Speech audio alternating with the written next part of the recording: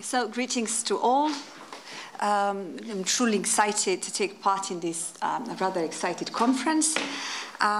Many thanks to colleague Zdravko Kobe for inviting me. Special thanks to my colleague Bojana Jovičević for her effort regarding all sorts of pre-technical conference support. But also, what I would like to especially underline that I would like to thank previous fellow panelists for breaking the ice and setting the stage for us. Let's be honest, the gesture of dedicating the complete conference program to the relation of Hegel and the gender are still a true rarity. So as you heard, the title of my presentation, The Victims of Dialectical March, Hegel, Ontology of Gender and Social Reproduction. So while preparing a topic that would suggest a feminist reading of Hegel, I immediately found myself in a methodological dilemma. Should I start with the notes on Hegel or with feminism? I decided to go with the latter.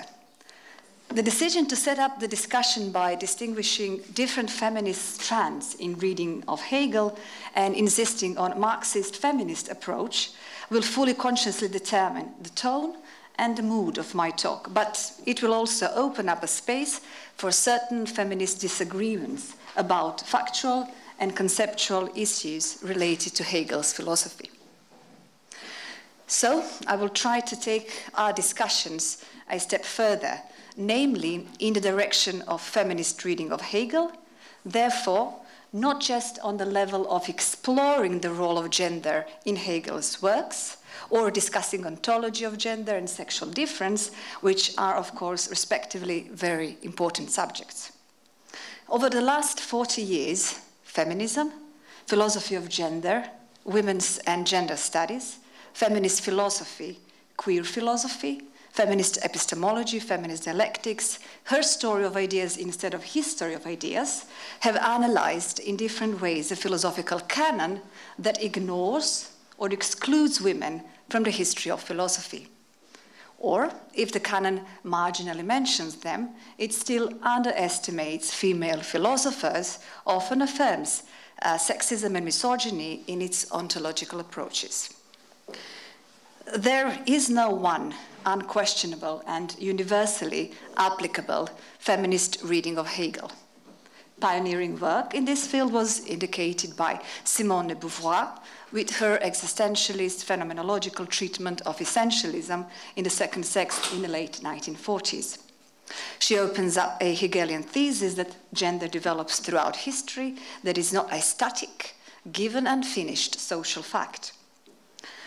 In my talk today, I will just briefly sketch three different feminist readings of Hegel which share certain points of departure but differ from each other in their methods and goals. I will start with the Yugoslav Hegelian Marxist and member of Praxis school Blaženka Despot in the first part of the paper. Then I will move to Italian feminist Carla Lonzi and the political philosopher Sela Benhabib. All three authors, moving from their standpoint, different historical context, and their unique philosophical motives, offer diverse readings and criticisms of Hegel. Blaženka Despot develops a Marxist-feminist interpretation of Hegel's philosophy, Carla Lonzi a radical feminist one, and Sela Benhabib a liberal feminist perspective. In the second part of the paper, my modest intention is to complement Despot's Marxist-feminist approach to Hegel with the theory of social reproduction and to point out to some of the shortcomings of the other two interpretations. I argue that Lonzi's radical feminist and Benhabib's liberal feminist reading of Hegel are actually not dialectical. In addition, an equally important topic of my talk is an attempt to answer the question whether Hegel's philosophy is useful for contemporary feminist progressive ideas. What about the victims of his dialectical march? So let me start with Blaženka Despot and Marxist feminist reading of Hegel. In her essay, What the Women Defined as Men's Thought, Blaženka Despot summarizes her Marxist-feminist inclination regarding Hegel's philosophy and writes the following. With his philosophy, with his intervention on freedom, Hegel becomes a necessary starting point for the foundation of a certain Marxist feminism. In his Gothic construction, of which the ancients knew nothing about, in determining freedom on the discernment of the general will, Hegel trained his own gravediggers, Marxism and feminism, end of quote. Starting from Hegel's overcoming of metaphysics, Despot analyzes the concept of absolute philosophy, asking about the instruments of freedom, the struggle over the passions, and the cunning of the reason. This thematic and conceptual framework gives her theoretical space to examine the Hegelian relationship between history and nature in more detail through Marxist feminist lenses. Since there is no freedom in the state of nature and the history only starts from there, Despot raises the questions about the gender differences between the subjects of freedom, especially if there is no mediation between the nature and history. Since women substantially belong to the realm of nature and not to that of history, and the freedom refers to passions that are consequently devoid of reason and its limitations, that means that women are not mediated by the positive right and the state which enable actualization of objective freedom.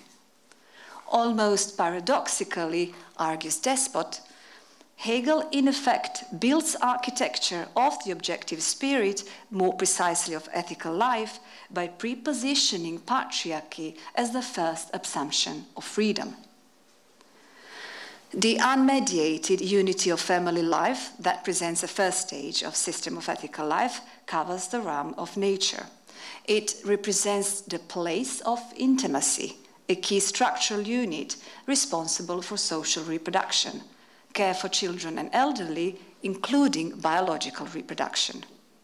Since freedom in itself and for itself is not obtained through the idea which is part of nature life, the family that is dark sediment, mud to absolute spirit, as Hegel formulates it in Philosophy of History, also presuppositions the world history taken as a progress toward a consciousness of freedom and therefore needs to be mediated.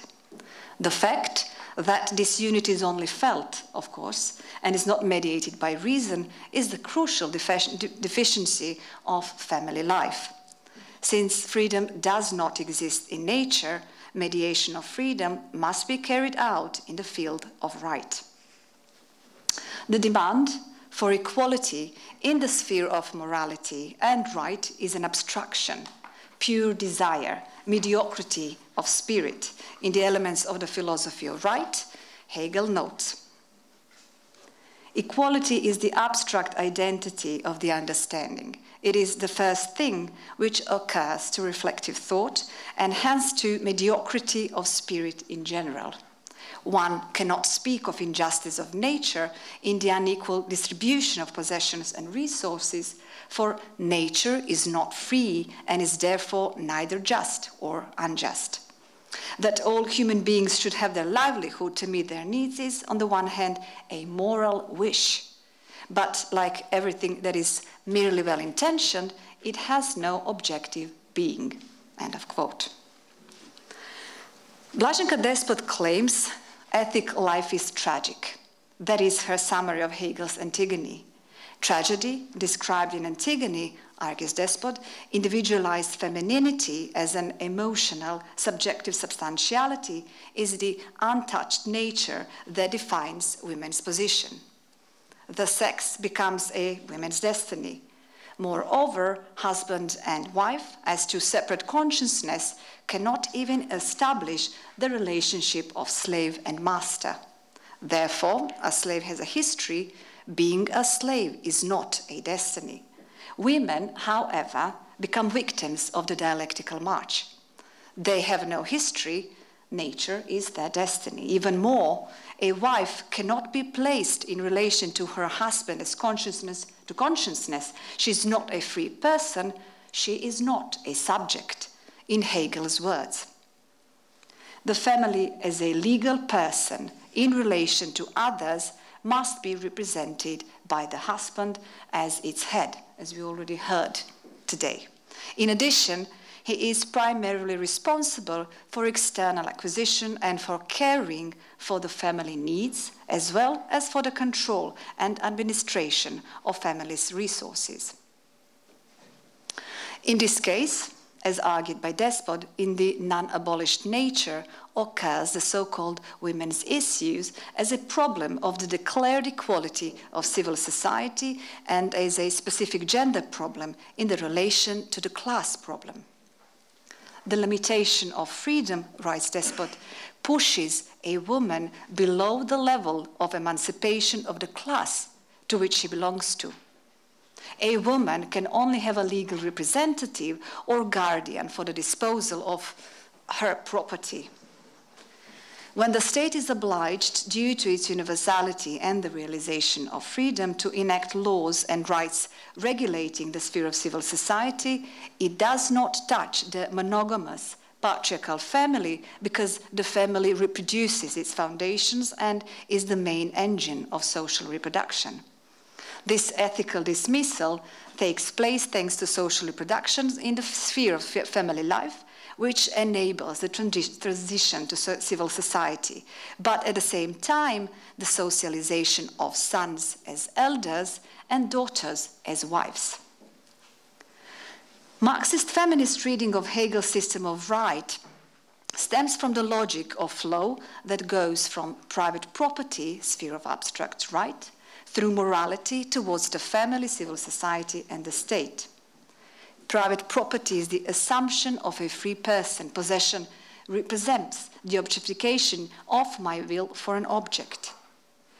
Freedom understood in this way overcomes metaphysics and abstraction. It must be mediated by appearances, concrete universal, customs, ethics, rights, and regulations.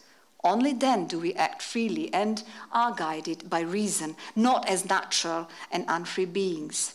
It is precisely in this line of understanding that we take determination of ethical life as that which preserves marriage, family, civil society, and state.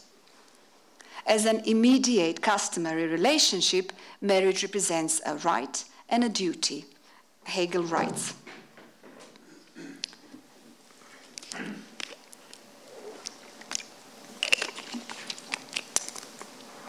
the ethical aspect of marriage consists in the consciousness of this union as a substantial end, hence in love, trust, and the sharing of the whole of individual existence. When this disposition and actuality are present, the natural drive is reduced to the modality of a moment of nature which is destined to be extinguished in its very satisfaction. The consequence of this logic is as follows.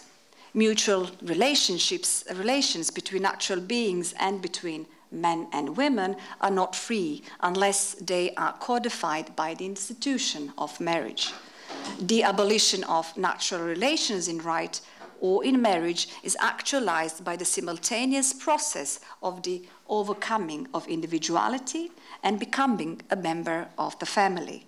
However, this is also where a key philosophical gender problem arises, because this abolition of nature for men and women does not take place in the same way. Again, Hegel writes, the natural determinacy of the two sexes acquires an intellectual and ethical significance by virtue of its rationality. This significance is determined by the difference into which the ethical substantiality as the concept in itself divides itself up in order that its vitality may thereby achieve a concrete unity. Just a few lines later, in the famous 166th paragraph of the Philosophy of Right, in which we can detect the basis of the phenomena of the victims of the dialectical march, Hegel underlines how, quote, The one sex is therefore spirituality, which divides itself up into personal self-sufficiency with being for itself and the knowledge and volition of the free universality, while the other is represented in the form of concrete individuality and feeling. The one is powerful and active, the latter passive and subjective. End of quote. This difference comes from the absolute method, argues Blaženka Despot. The natural difference between the sexes exists so that substantiality in ethical life could be split in and for itself and eventually be mediated by freedom when natural in beings is abolished in order for them to become a unity. Free members in marriage and family determined, of course, by different social roles. Once we establish a family that rests on the abolition of personhood, in which the abolition for once is transformed into the field of spiritual and for others into a material realm, once into active, others in the passive, and all this in the name of freedom, the final calculation rests upon the specific gender division of labor within the family unit.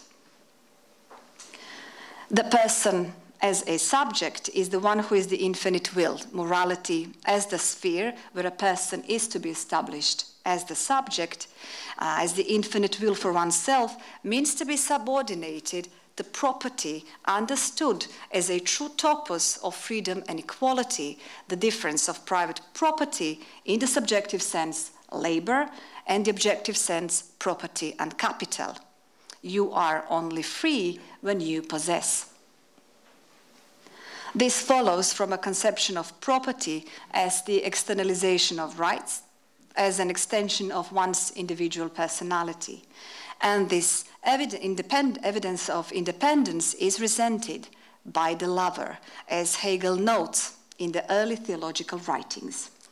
The one who sees the other in possession of a property must sense in the other the separate individuality which has willed this possession.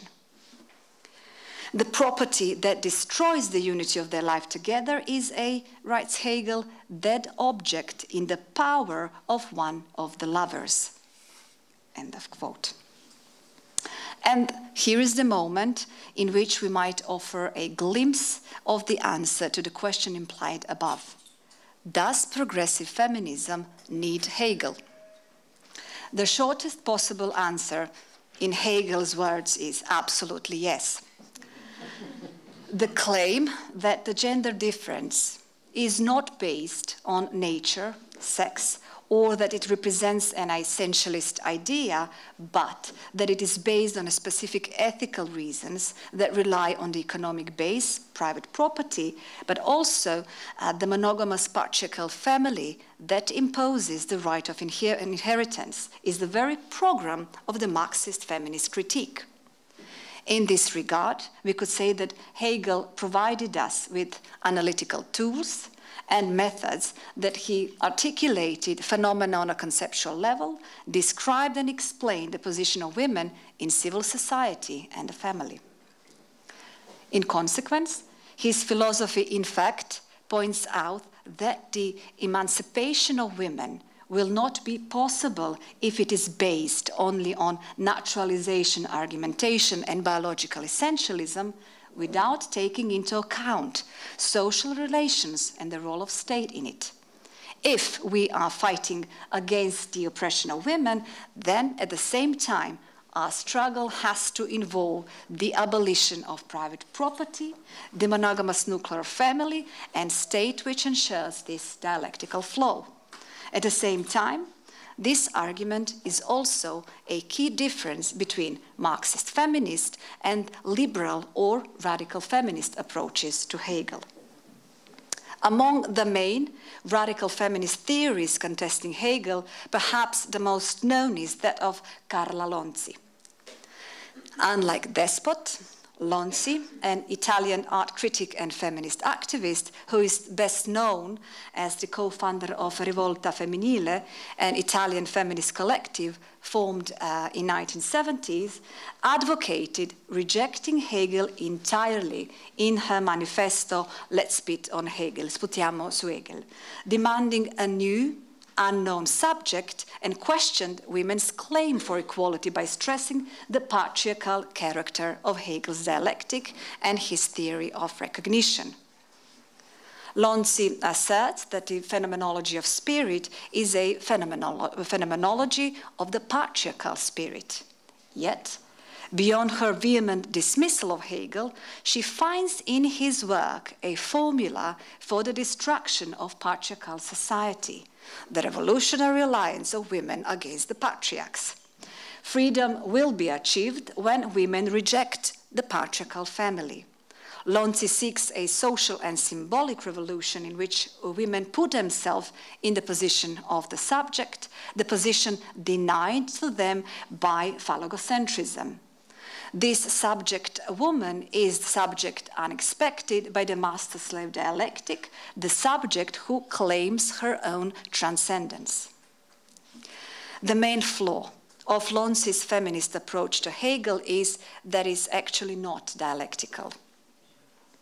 A fundamental protocol of dialectical theory is immanent criticism. Dialectical criticism insists that a more comprehensive standpoint can be gained only by absorbing the strengths of a theoretical perspective in the course of overcoming its eternal weaknesses, rather than dogmatically dismissing a contending theory. Dialectical criticism instead enters into its system of thinking, engages it on its own terms, and integrates its most critical insights. True, Hegel urges, is not a thing. It is not a minted coin that can be given and pocketed ready-made. As David McNally argues, rather, truth resides in the process of critical thinking, which can only move through partial and one-sided understandings toward richer and more comprehensive ones. The theoretical approach that prevailed at a particular point in time cannot then be glibly dismissed as false. Even where it is transcended by a more robust theory, an earlier perspective full of false starts is still part of the history of truth as a process of discovery, exploration, and theoretical formulation. In the Phenomenology of Spirit, Hegel writes, "The truth thus includes the negative, what would be called the false, if could be regarded as something from which one might abstract. The evanescent itself must, on the contrary, be regarded as essential, not as something fixed, cut off from the true." What Lonzi does in her critique of Hegel is actually falling into a transhistorical narrative when opening a discussion on the oppression of women. And even more, she uses a reductivist biological approach. She writes, "Woman is oppressed as woman at the level not of class, but of sex. The oppression of woman does not begin in historical time, but is hidden in the darkness of our origins." Finally, Lonzi underlines, "Black men are equal to white men, black women are equal to white women." This, a rather dangerous essentialism, tries to biologically base the difference between women and men while ignoring the historical and intersectional context of the origins of the women's oppression. As a way to illuminate the conservative conceptions of love, marriage, and gender difference inscribed in Hegel's later work, Seyla Ben Habib explores his earlier writings. This contrapositioning of texts leads to a consideration of Hegel's presentation of Antigone in the Phenomenology. Ben Habib concludes that women, along with the irony, tragedy, and contingency, are excluded from the Hegelian dialectic, whose vision of reconciliation has long ceased to convince. arguing that women need to restore irony to the dialectic by reclaiming the lives of its female casualties, Ben Habib presents a sketch of several German women who were Hegel contemporaries, women who were the foremothers of female emancipation. Thus, Caroline Schlegel-Schelling and Caroline Forgunderode, among others, are recalled to inspire a feminist discourse of empowerment. To translate Ben Habib's account on Hegel in just one sentence, he could do a better job, being closely and privately surrounded by progressive women. A rather interesting essay by Ben Habib, a true classic, but unfortunately it remains locked in a liberal feminist positioning, primarily because of its identitarian and a rather descriptive starting point. Despite Ben Habib's insisting on her story approach, she somehow fails to establish a clearer explanatory analysis of the problem of women's oppression, i.e., to answer the key question: why are women philosophers absent throughout the history and ignored by male philosophers? It is not enough just to rely on the descriptive point of departure without a clear explanatory historical or social material of the phenomena. Let us remind ourselves, it is Hegel who offers a model of human development towards freedom that is fostered by temporal, social, and political context. That ought not to be ignored. Allow me to move now to social reproduction theory and closing remarks. Bear with me. In Science of Logic, Hegel writes, "In reproduction, life is concrete, and its vitality, each of the individual moments, is essentially the totality of all. Their difference is posited in reproduction as concrete totality of the whole." Social reproduction theory is all about life-making. Its core tenet is the fact that the accumulation of surplus value in capitalism is not possible without informal and unpaid domestic labor that generates healthy labor power. In recent times, social reproduction theory has been used as a characteristic Marxist-feminist tool, a theoretical and critical framework, and a political strategy for tackling the relationship between oppression and exploitation. It poses the question formulated in the words of Titi Bhattacharya, and it goes: if workers' labor produces all the wealth in society, who then produces the worker? Thus, social reproduction theory locates hidden processes that enable production, looks closely to behind the scenes, to family relations and marriage, and it seeks to investigate existential conditions of the worker and analyzes the phenomena of life-making and produced gender reality. In more Hegelian words, social reproduction theory focuses on ethical life and brings it closely to the idea of the totality of the whole. Reality we perceive is only the partial truth, and that it appears to us in a particular historically specific form. Marx's Capital concerns itself with demonstrating this difference between everyday experience of the surface phenomena determined by the prevailing mode of production and a scientific analysis of which goes beneath this service to grasp an essence. We thus need science to fully grasp the phenomena that remain hidden behind this appearance of the real. The hidden phenomena are not simply there waiting to be found. Empirical appearances, as Bhattacharya claims, then do not simply shroud some unspoiled truth or essence. There is rather a relationship between hidden phenomena in the family sphere and empirical appearance.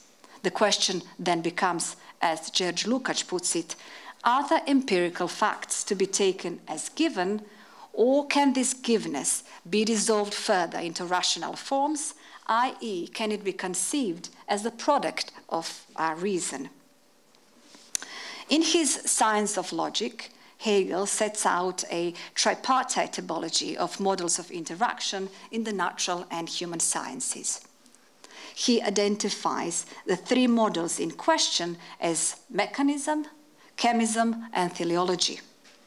Mechanism involves a mechanical style of thinking. The whole is considered to be a mere sum of indifferent parts. Chemism has the merit of acknowledging interactions among differentiated elements, but it too begins with the presumptions of atomism. In dialectical opposition to mechanism and chemism, Hegel turns to teleology. Hegel's fundamental argument in this regard is that life itself has a teleological dynamic, i.e., life is purposeful.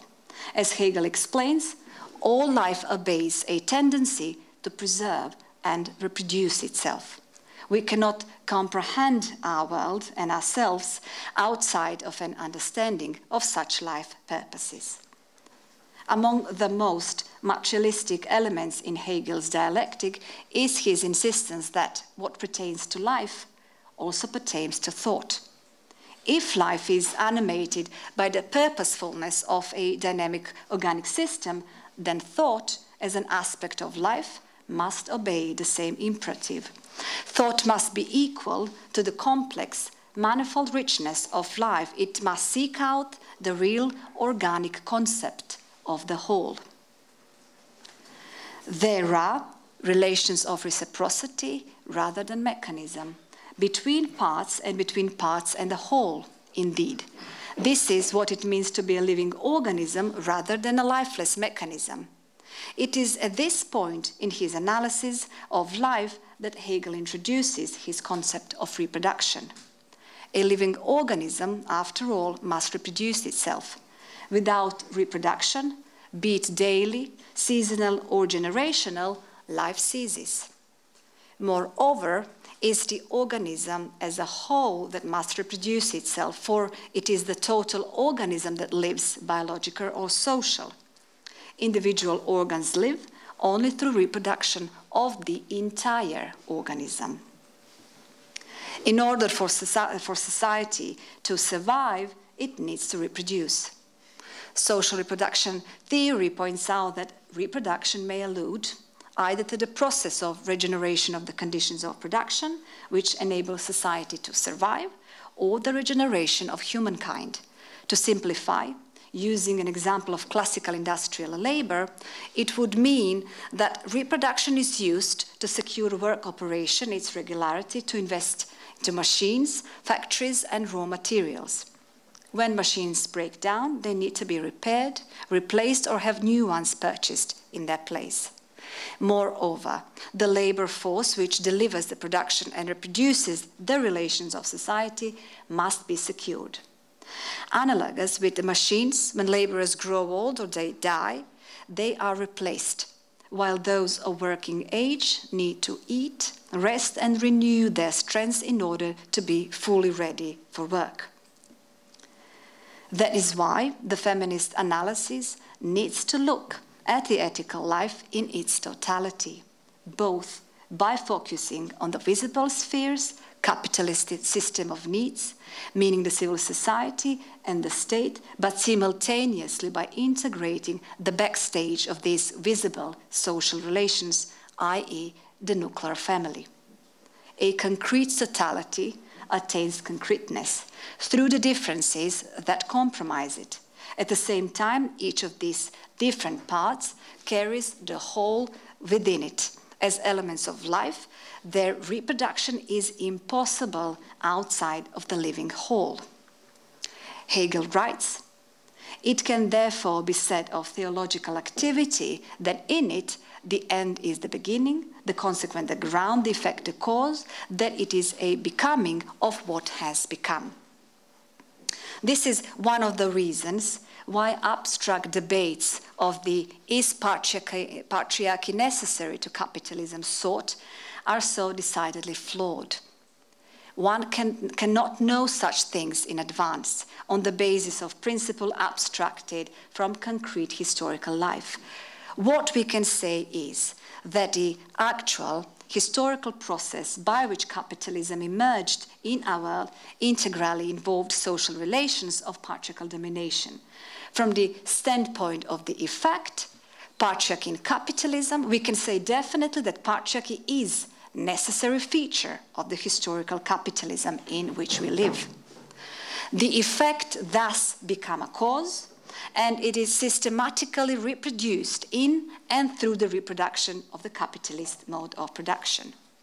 Therefore, when Lonzi say the oppression of women does not begin in historical time, but it is hidden in the darkness of our origins, that is exactly the opposite of the dialectic account of totality, where the oppression is a constitutive element of capitalism, therefore it has its historical content.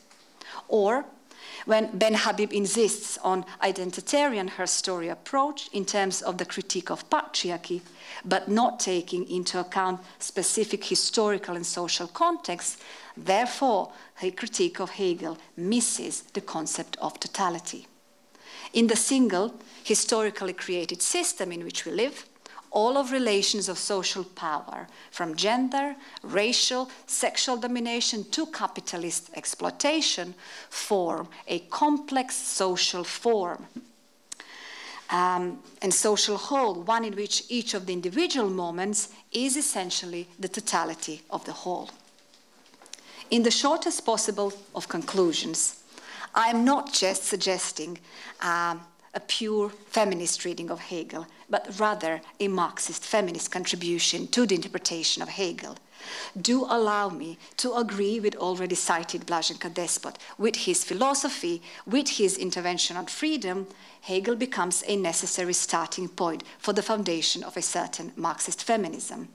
In Hegel's writings, we are not merely faced with the problem of family and patriarchy simply and self-evidently, but also with the account of the fact that they represent the very basis of the reproduction of capitalist society.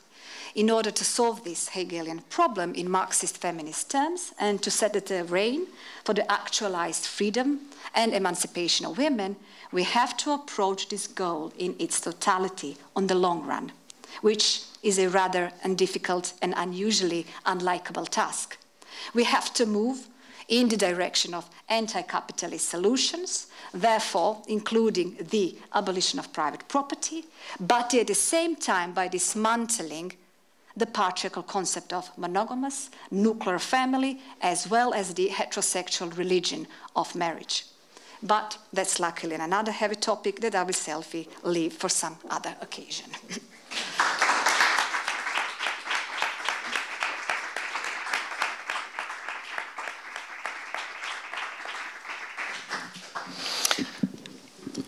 Okay, thank you so much for the talk. We can start with the discussion. Please, Andrea.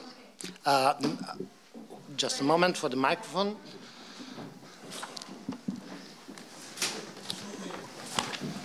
Thank you. Thank you so much. This was really stirring and thought-provoking. So I wondered if you could say a little bit more about the sort of experimental possibilities that you see as compatible with Hegel's method. So I took you to be saying that it's a historical fact that capitalism was conjoined with patriarchy, but it's not necessary that there be this connection. And once we change some aspect of the social totality, who knows how things will look. And so we have to have this kind of experimental approach because we don't know in advance how the totality will be affected once these discrete institutions or practices are changed. And so I'm wondering if you think there's more to say about the constraints on this experimental approach within Hegel's context. And I was thinking about it especially in terms of the debate in socialist feminism between socializing domestic work versus waging it, right? The wages for housework approach versus those that argued in favor of socializing it. I'm wondering if you think there are sort of Hegelian resources for going one way or another on this particular question. Yes, thank you, Andrea, so much for your questions. The first one, the experimental one.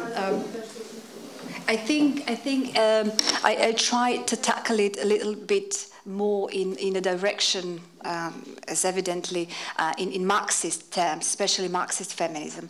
There are different strands even within the Marxist feminism, but what it really suggests is that at a certain point we have to look upon the capitalist mode of production as a simultaneous process that somehow is not divided between the social reproduction and production, but that is a totality. So I think that the first thing is to somehow, when you speak about labor, you include the questions of gender. When you speak about gender, you include the questions of labor, not as separate, you know, logics, but not as intersectional different approaches, but as really as a totality. And I think that no other theory could be more helpful than Hegel at this point. This is basically it, because he really approaches it and on the levels explaining it, and of course we had to suffer the consequence of idealistically speaking. But then again, I think this is the one level of the problem. The other one, dealing with the experiment, is definitely in terms of a really nuanced critique of family. Not just in terms of gender roles or marriage, but also by speaking, abolishing the family. So it's, I think, again Hegelian notion, but not the meaning. Of course, it's something else there. So when Marxist feminists are experimenting, suggesting the abolishing of family, they speak about socializing the work in the family sphere. So I think this is really good connection between Marx and Hegel. About a more concrete topic on 70s and domestic labor debate and wages for housework. Since then, we developed different social reproduction theories. I think that the two most known ones are the unitary theory and dual systems theory. So unitary ones do not agree with the wages for housework. They suggest it has to be on the level of the state. It has to have its infrastructure. The socializing needs to be more involved, not in terms of the money in abstract terms, but more in terms of infrastructure on the universal level. The other camp, dual systems theory, as Silvia Federici, Leopoldina Fortunati, and you know, the Italian camp, they somehow believed that the most valuable thing in order to make reproductive labor more visible is to ask for money, because it was, you know, this is a thing which we use and on the abstract level is something that we use and understand in most I would say basic terms. When something is a commodity, it has value and price, then capitalism understands it. That's why I think they never even wanted, you know, to get paid for the job, because you cannot measure all the job all the labor at the same length. I mean, you cannot count what time do you need to wash the dishes or having sex or something. It's not an abstract, it's really concrete. That's why they never suggested, you know, the money as a concept, but rather as recognition, like to make a certain point in the terms of Marxism.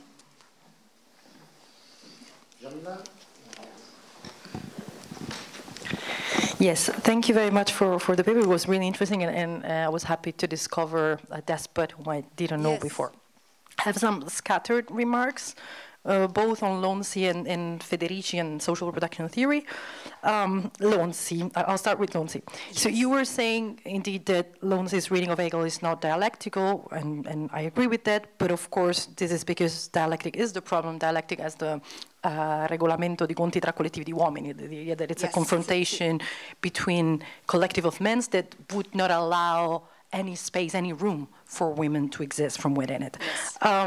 And I was thinking, so that, I mean, I don't know if you agree with that, but then Lonzi also has a very specific dyadic reading of the dialectic. Yes. Dialectic is never triadic. Like the Hegelian dialectic is really this a binary unfolding that cannot but be rejected, cannot be overcome, needs to be left aside.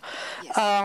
The other thing about the transhistorical approach of Lonzi, I'm with you. Of course, there's a certain essentialism at stake, but saying that she has a transhistorical approach, or a high historical, I mean, transhistorical maybe, not high historical, first of all, because I would say her first reproach to Hegel is precisely to have dehistoricized the oppression of women. So having justified by a certain theology and teleology the oppression of women, and not having had an historical approach to it. Well, she tries to engage with historical formation in order to show that actually there is an historical origin for the oppression of women, even though the oppression of women doesn't start with modernity, doesn't start with capitalism, predates it.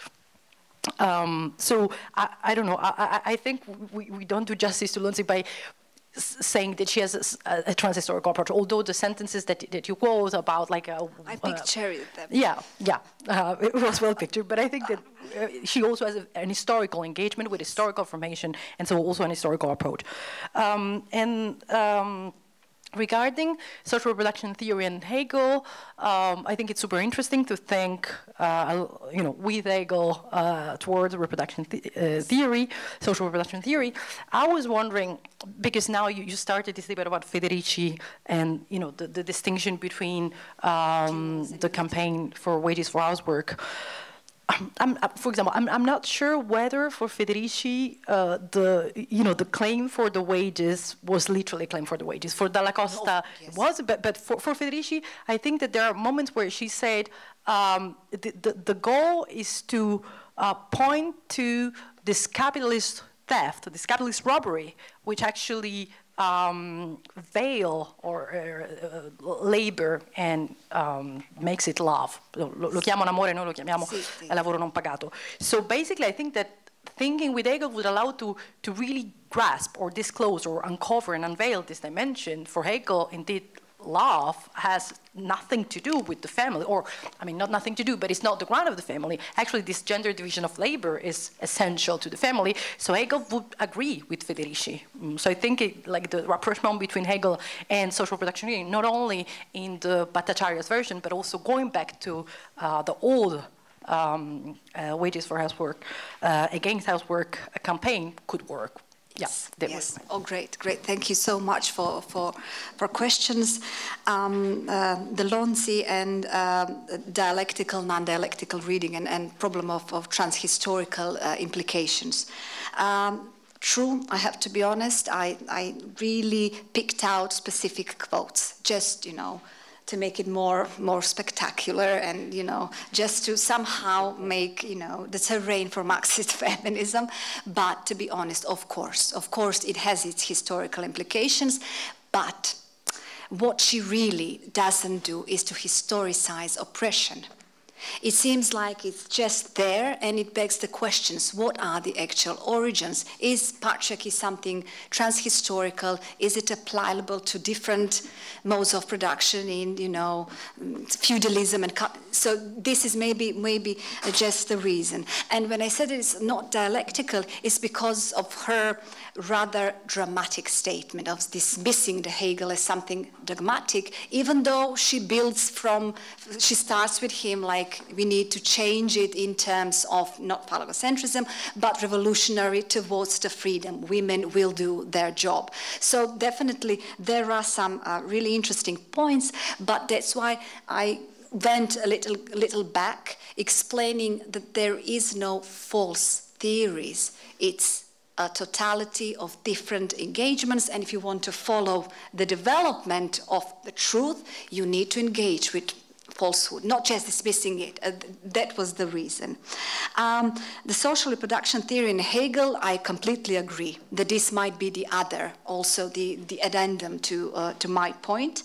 But what is specific to Federici, and maybe the reason why wouldn't she completely agree with Hegel, is his insisting on universal and the role of right and the state. She's more, to say, an anarchistic approach. So maybe in terms of why wages, it would make some, I would say, some other inclinations. And then again, I agree, never wages for housework was about money. It was really the recognition of unpaid domestic labor. It was a political statement, not economical, if I can just vulgarly put it there. And then the question of gender division of labor and love, which, you know, love as labor. It's, I think, really a good point. It's not explored, and if I may say so, the whole conference and the feminist approaches to Hegel are rather new ones. It's really beginning. Maybe it's not polished, it's not completely elegant. That's why we need this kind of conversations, just not to be left alone thinking if it's cool or not. But yes, definitely I think that the question of love in terms of labor is a good starting point for the development of the link between Hegel and social reproduction theory. I already, during the break, talked with Andrea about the gender division of labor. I'm always rather skeptical about that notion, only because it also, you know, smells like a transhistorical problem. You have gender division of labor since ever. No, you don't. So we need to make it more historical, more precise, to see what kind of reproduction feudalism, what kind of reproduction capitalism, and maybe going from there in the questions of gender division of labor. That's why I think that this openness of the, you know, flow of dialectics toward freedom is probably a good aspect, you know, just showing that it's moving, it's not fixed there. So that's why we need Hegel. Teresa?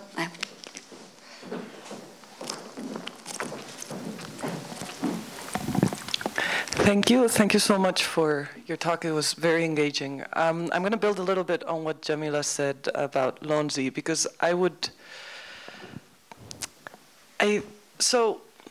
think that Lonzi is mostly the manifesto of Sputiamo su Hegel. It's a very specific text that happens in a very specific moment, and it is a call to action. It is a manifesto. So even the sentence, like the way she expresses women's position and situation, which can be understood as essentialist if we read it from a very conceptual, almost ahistorical perspective, when we go to that moment, I don't think it is that much. It is contentious. She is starting a fight, but that's what she wants. Yes. And it also has to do with the discussion at that moment between which kind of oppression should be prioritized. So should we look at class struggle or women's struggle? And here she's setting her bet on the table. She's saying it is women's struggle that goes first. Yes. And that is why she makes also some of those very strong statements. Mm-hmm. So I do agree that from a Marxist perspective, Lonzi's approach is not very useful theoretically, depending on how we grab it. But I think from a revolutionary point of view, from an action point of view, it actually is. That's what she's saying. Let's do it. Let's not fall into the logic of recognition where we have to become men to be able to be recognized. Mm-hmm. That's what she's arguing for there. Yes. And that's why she's saying women are parallel within that fight of master-slave. Yes. So I think, for me, it's a very compelling text. The first time I read it, I was appalled. The second time I read it, I was like, wait, maybe there's something here. By the third time, I was thinking, oh, she's, you know, like, we might actually even be able to do something with it nowadays, even with how she speaks about women, because what she's saying is not so much, it's not a biological essentialism. It's more where the women speak from. Where are they listened from? Are they listened to? So I think, I don't know, yeah, okay. I think it's important to situate her as well, because otherwise she kind of like gets left out. And I mean, honestly, first time I read her, I was like, what is she doing? But the more I read her, the more I think, there's a point. Thank you, thank you, Teresa, for a sympathetic, account on Lonzi. Absolutely, she, I think, is like that manifesto is actually a classic and should be a part of syllaba in philosophy, especially if we teach Hegel. So I think that it bears this political scandal, the drama, the revolutionary potential. Definitely, I mean, 70s in Italy. I think that hopefully we know what we're speaking about. So yes, I agree completely, but we have to, understand that the moment you try to explain the oppression of women by saying that black men are equal to white, so it's really like theoretical something just to make the point between liberal, feminist, and radical, but definitely really has potentials, epistemological but also revolutionary ones. So yes, I completely agree. And I agree with you that it doesn't work if we go and look at the historical, it's like, but yes, as a breaking point, I think it's really relevant. I agree. Yeah. Yeah, thank you very much. I actually agree with everything you said, I think, so I'm very happy for your talk. And I didn't know Despot either, so her name is Despot? Blaženka Despot. Yeah. She was a Praxis member, the Marxist-Hegelian. Yeah, so I'm happy that I know her now and will read her. Really interesting. Yeah, that's great. I just wanted to add one thing. Because you just said history, the historical approach is so important in Hegel and not making statements that are historical. And I totally agree. And also concerning gender division of labor, of course, because it's really a product of history. And so I just wanted to add something that came to my mind all day today. That's also, I think, something that we can learn from Hegel, or that's something that Marx actually took from Hegel. We are not just free in the way we live our reproduction or our reproductive forces, or how we produce. Hegel does not sit down and ask himself, so how should family look like? That's not what he does, and I think that's important, because he tries to understand modern family as a product of history, and I think he has quite, even though of course I cannot read it without being horrified by the perspective of being the housewife, but still, I think it's very important that the dialectical approach, and that's something that Marx takes from Hegel, Marx and Engels. Makes us understand that we are not just free, and it's not like we have to write some kind of utopia of the family, but we have to solve problems that are, like the product of history. And I just want to add that because that was something that I think, well, I will also talk about Marx and Hegel, so, but with a totally different point of view, not because I agree with you, but I will look at other aspects of Marx's critique of Hegel. But I think that's an important thing to see, because that makes us able to see the strength in Hegel's approach and still say, of course, we have to go further on, and it's just relatively, it's false, but at the same time, we can learn something from it. So, yeah. In a dialectical sense. Thank you so much. And again, I agree. What I maybe would like to add, that this horrible anxiety you have when you bear the experience of being a woman, a philosopher, Marxist, Hegelian. It's really a heavy task. It is a heavy, but it's a permanent anxiety. Yes. Yes, yes. As Teresa said about, as Teresa said about Lonzi, then the fourth reading of it, then it becomes more clear. But what is, I think, absolutely fantastic about Hegel's approach to family, that it's really not moral. It's not on moral grounds, not even ontological. It really sets up, the terrain for explanation. And once you have the structures and you can relate and understand what's going on, then we will strike and dismantle the thing. So that's why I think that this nuanced concentration on not, excuse me and pardon my language, not bullshitting about the family, but really engaging in it historically and puts it in a totality is great, because that's what we need to step aside from ontology of family and morals. Yeah, as Andrea said, I mean, we can still see that the division of labor is very strong. And when sorry, I just want to add that you said today that the pandemic, for example, showed us that the division of labor is still there. I mean, we might not like it, and maybe Hegel justifies us, but it's going on, and he helps us to understand actually what's going on in a way. But we need Marx to overcome it. Which is not merely a descriptive level, but yes, it bears the explanations. Yeah. Okay. Thank you. Other questions? Thank you.